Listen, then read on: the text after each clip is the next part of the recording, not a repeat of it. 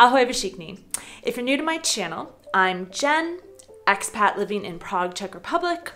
I'm a wife and a doggy mom, a Gemini, and an entrepreneur. In fact, I'm the daughter of serial entrepreneurs. It's a hereditary disease. I've always had a side hustle going, and sometimes those side hustles have turned into full-time gigs. So I have a special place in my heart for those people who see a hole in the market, take a risk, and hang up a shingle, be it physical or digital. Most people find it intimidating enough to start a business in their own country, but the people I'm going to introduce you to today left their home countries and moved to Prague and started businesses here. Vanessa is a stylist from Los Angeles who owns Pacer, a women's clothing boutique that focuses on California-influenced style. We carry brands from California, but also from around Europe, and we mostly focus on sustainable fashion, so clothes that are made from sustainable products, do sustainable practices like manufacturing with really like people in mind, so ethically, and it's something that I'm really passionate about and I wanted to bring to Prague as well. Stephanie from Washington, D.C. runs an English language school and a membership program that helps English learners improve their speaking confidence daily. With Studio English, we really do focus on the individual. And so there are a lot of learning gaps that people experience when they're in even an individual class in a corporate language school or in a different type of school. There's a lot of gaps. And so we really focus on the individual and the specific things that that person needs in order to feel confident. Chelsea and her husband Giuseppe own Ezra's Bagels, a bagel shop and cafe where you can find some of the most authentic New York bagels this side of the Atlantic. And people are very passionate about bagels. I mean, I thought I was kind of on my own. I thought I was a crazy person who was obsessed with bagels, but everyone has a story, everyone has some kind of attachment to them. And then also just the nature of having a space like this I think is important in people's lives. When I was a student, I spent all my time in a cafe. Chris is the owner of The Language House, a teaching English as a foreign language school that has been operating in Prague since 2004. The Language House TEFL course is designed to train people, for the most part, who have never taught English but in their life. So we take people who are interested in teaching English as a language, and it's a 4-week course that's very intense. In it, we go over grammar and methodology, and most importantly, the students teach a lot of practice teaching that's observed. So by the end of the 4 weeks, they come out hopefully very well trained, pretty experienced teachers, and we help them find work in Prague or other parts all over the world, other places all over the world. But before we get to my conversations with these entrepreneurs, I want to thank this week's sponsor, NordVPN. Don't think you need a VPN on your computer, tablet, or phone? Think again. Here are 3 reasons why you do. If you're using a website that doesn't have HTTPS, then that website is not secure, and cybercriminals can access your internet traffic between you and that site. NordVPN helps keep that data private, even from your own internet service provider. How do you know if an app on your phone is secure? You don't. NordVPN adds an extra layer of security to your mobile phone to keep that data that you use with that app private. Public Wi-Fi is not secure, and it's the perfect opportunity for hackers to access your internet traffic. NordVPN encrypts that traffic to protect you from cybercriminals trying to steal it. This month, NordVPN is offering a holiday season deal for viewers of Dream Prague. You can go to the link in the description box below to get a 2-year plan plus 1 additional month for free with a huge discount. So check out the link below to protect your devices and your data while also getting huge savings. When you do, you help me support this channel so I can keep making you more videos. So thank you. One of the advantages of being a foreigner is that you can identify holes in the marketplace and you already know what works really well back in your home country. Ezra's Bagels started out as simply that, Bagels. I used to order a week's worth of bagels and pick it up at their apartment up in Letna.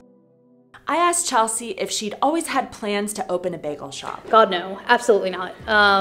It was actually Stephanie Cohen who said, I want to buy those from you. And I said, why? You want to buy bagels from me? And I thought it was completely ludicrous. And then, you know, she bought them and she was like, these are really good.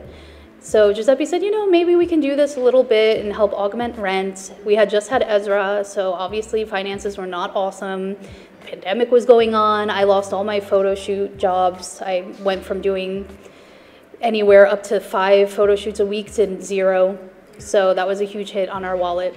So we're like, okay, yeah, we'll do a few, see how it goes. And it went, it went way further than we anticipated.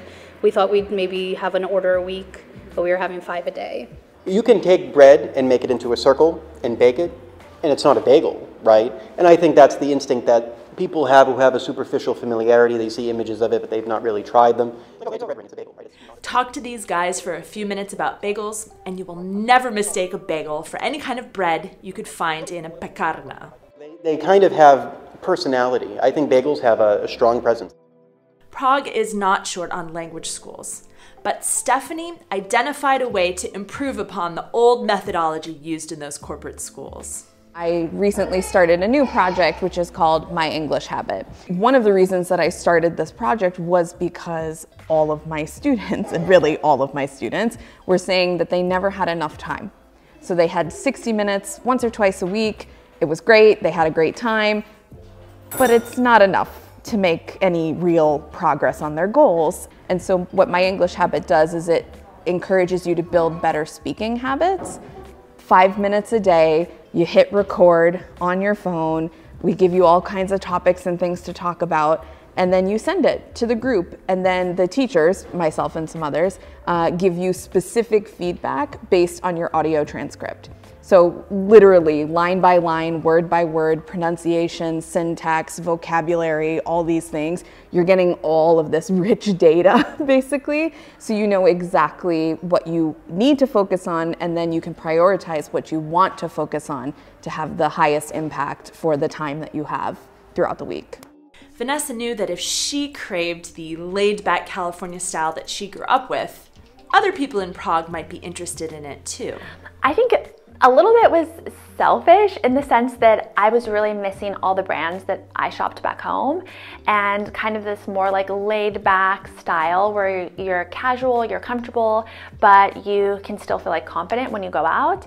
And I've started to see like some of that here, like really really appreciate Prague and a lot of brands already that are here in stores that are really focusing on being like more sustainable and really seeking out those brands that like care about making a difference. So I kind of like wanted to jump on that like while it's like growing, I guess, in Prague. Sometimes it's not a product that fills a hole in the marketplace, but a particular American style of interacting with customers. I think what was really important to me was customer service. So I really want everybody that comes into the store to kind of feel like they're a guest in my home, and you know, when they come in, that's my whole focus, is to make sure that if they're looking for something, I can help them find it. If they can't find it here, maybe I can give them suggestions somewhere else. But I just really want this to kind of be a place that people know that they can always feel welcomed. Chris took his own experience at a TEFL school and improved upon it to create the Language House. He knew that teaching English was only part of the expat experience, and that creating a real community at the Language House is what would set his school apart from other TEFL schools. And the course is obviously more than just teaching. It's, you know, the support and the network. We help people find housing and make friends and kind of build a home, whether it's teaching or non-teaching related, in the city and other places. I remember when I moved to Prague, you obviously make great friends that first year, but when I went into my second year, I realized that everyone left. So I was kind of alone. And I was like, okay, well, this isn't a good feeling. And part of the reason why so many people leave after 6 months or a year, or at least they did in the past, was that their whole support network goes away, and they're kind of stuck as this strange expat ghost that haunts places where there's no longer people there that they know anymore, and it's all filled with new people. So I thought that the strength of the school and the experience was going to rely on building these specific relationships. It's true, some of my closest friends and I met at the language house. Vanessa and her Slovak husband Lubo met there too. I've wondered if these guys were like me, serial entrepreneurs that had new ideas at every turn and found it pretty impossible to sit still at a desk all day. You know, it's funny you say that because I'm much more able to have a normal job. I think Giuseppe, on the other hand, would have a hard time in office. I know he would have a hard time in the office because he had an office job once and it was miserable. I worked for a clothing company back in LA, and I was a store manager for about 7 years and kind of have worked in fashion for around 10 years. I worked in television, and the networks that I worked for were office jobs most of the time, office and studio. And I was pretty okay with it. I mean, I'm from New York. It was like in my head that you're supposed to get a corporate job and you're supposed to go to the office every day.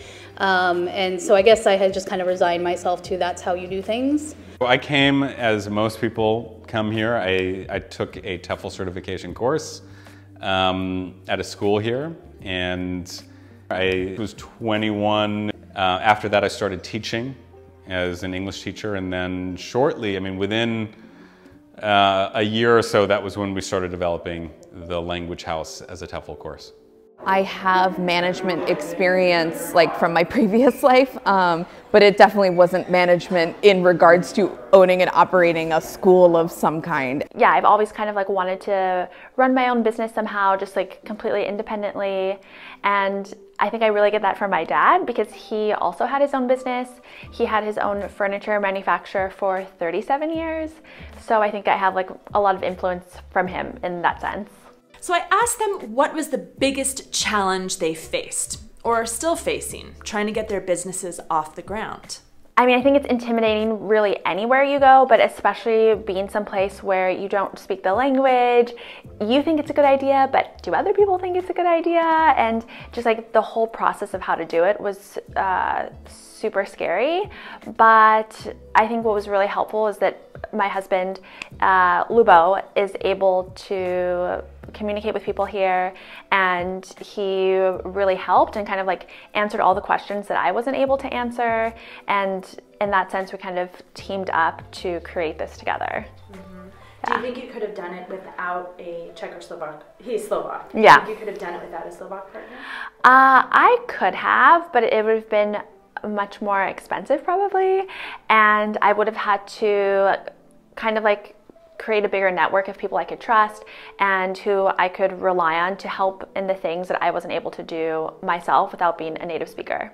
The biggest, I mean, there's a lot of like grifters out there, and so you have to put your trust into people to make sure that your articles of incorporation are legit and that everything's fine. You're doing a lot of forms and a lot of other things. And so I worked with an American guy who helped me out, and he was recommended, and it worked out well. So yeah, but it was definitely difficult.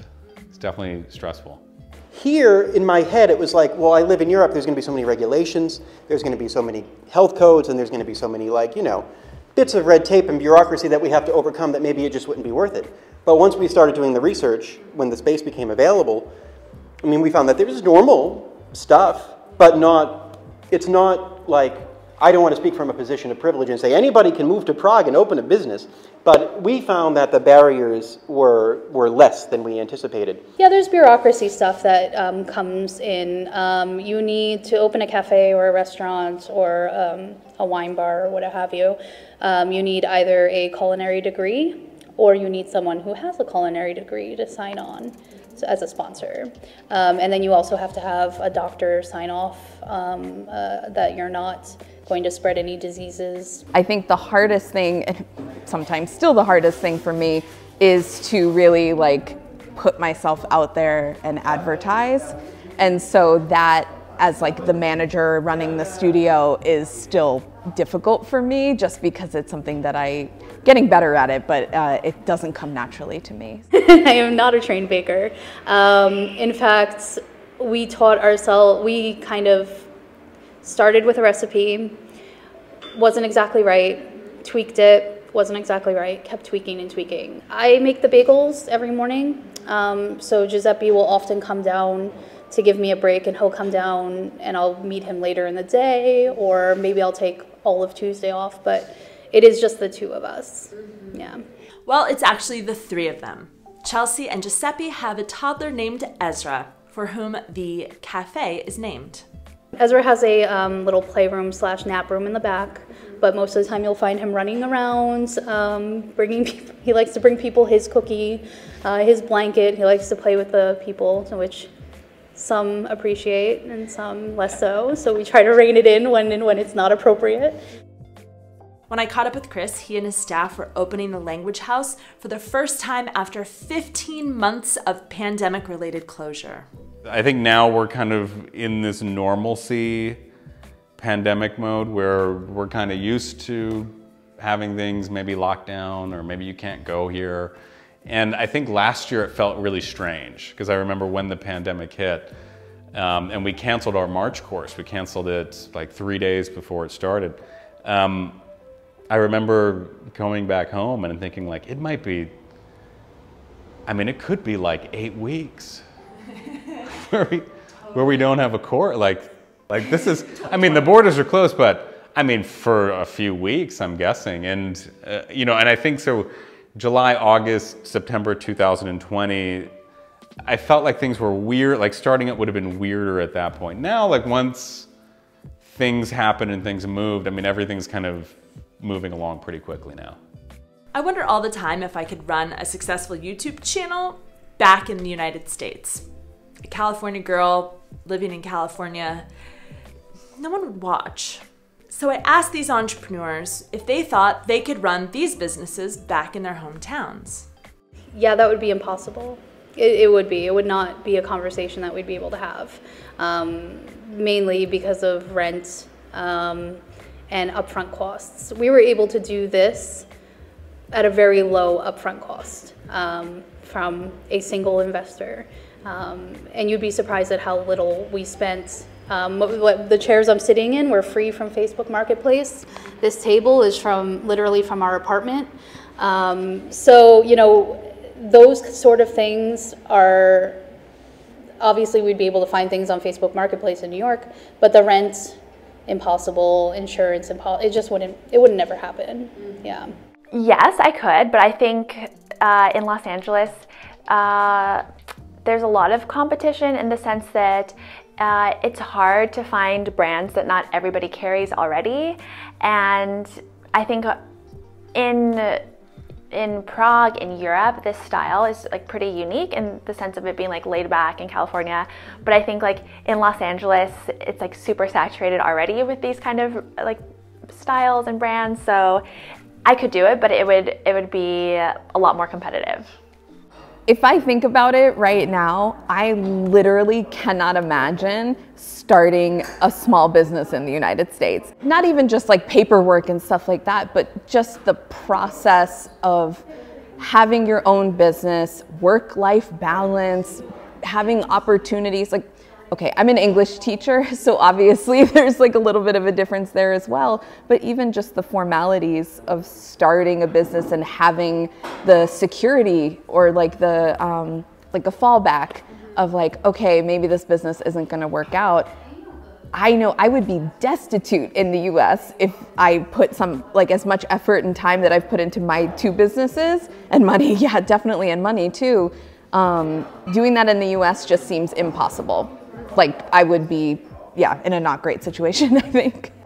So when you're raised in the United States, part of the idea of the United States is, it's free and it's pro-business, right? And you can start a business, you can make money, you can get rich, all of this.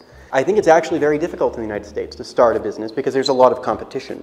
And it's one of the few things that you can do to try to get out of the rat race. So everybody kind of gives it a shot. And it's great, but a lot of them don't stick. So is the gold rush over? Is it too late to start a business in Prague? I doubt it. I see new and interesting businesses opening all the time. I think if you plan on starting up a business, it's always good to have a Czech person who you trust and handles these things. We obviously work with a tax accounting company. We obviously have a manager who's Czech, Radka, hey, what's up? And I think it's just so, even if your Czech is pretty good, it's so easy to miss something small, and a little preposition changes everything. Or having to make a call if someone really on the other end doesn't speak any English at all. You never want to be in a position doing business where communication isn't 100% clear, or else you run the risk of having problems. I mean, in my experience, you have to have an idea and you have to have the willpower to do it. Everything else kind of just falls into place. Like, I know that sounds kind of like, oh, okay, look, she has it so easy. But I mean, there's a lot of work involved, of course. But I think, honestly, your creativity and your ideas, it's easier to have them appear in a tangible way, maybe in Europe generally, but definitely in the Czech Republic. And so for me, like, if I'm comparing the Czech Republic and the US, like, there's no way that I would be able to do any of that in the US. And so, you know, we joke like, oh, we're immigrants here in a different country to have a better life. But like, I am. Like, I've been able to start 2 businesses. Like, that's crazy. Thank you to Vanessa, Chris, Stephanie, Chelsea, and Giuseppe for taking the time to share your stories. I'll leave links to all the businesses we spoke about today in the description box below. Uvidíme se příští týden. Ahoj. And bagels originated in Central Europe, in Poland, in the 19th century, and in Jewish communities in Poland. So, you know, maybe, 150, 250 miles from here are where bagels originated, and then Polish immigrants and other Jewish immigrants from Central Europe brought them to New York late 19th, early 20th century. And in those immigrant communities there, that was a way for them to, like, you know, feel like they were at home. So we've kind of done this, like, exact reverse of that situation, where we have immigrants from America who come to our Central European bagel shop because it reminds them of America. It's literally like a 180. It's pretty interesting.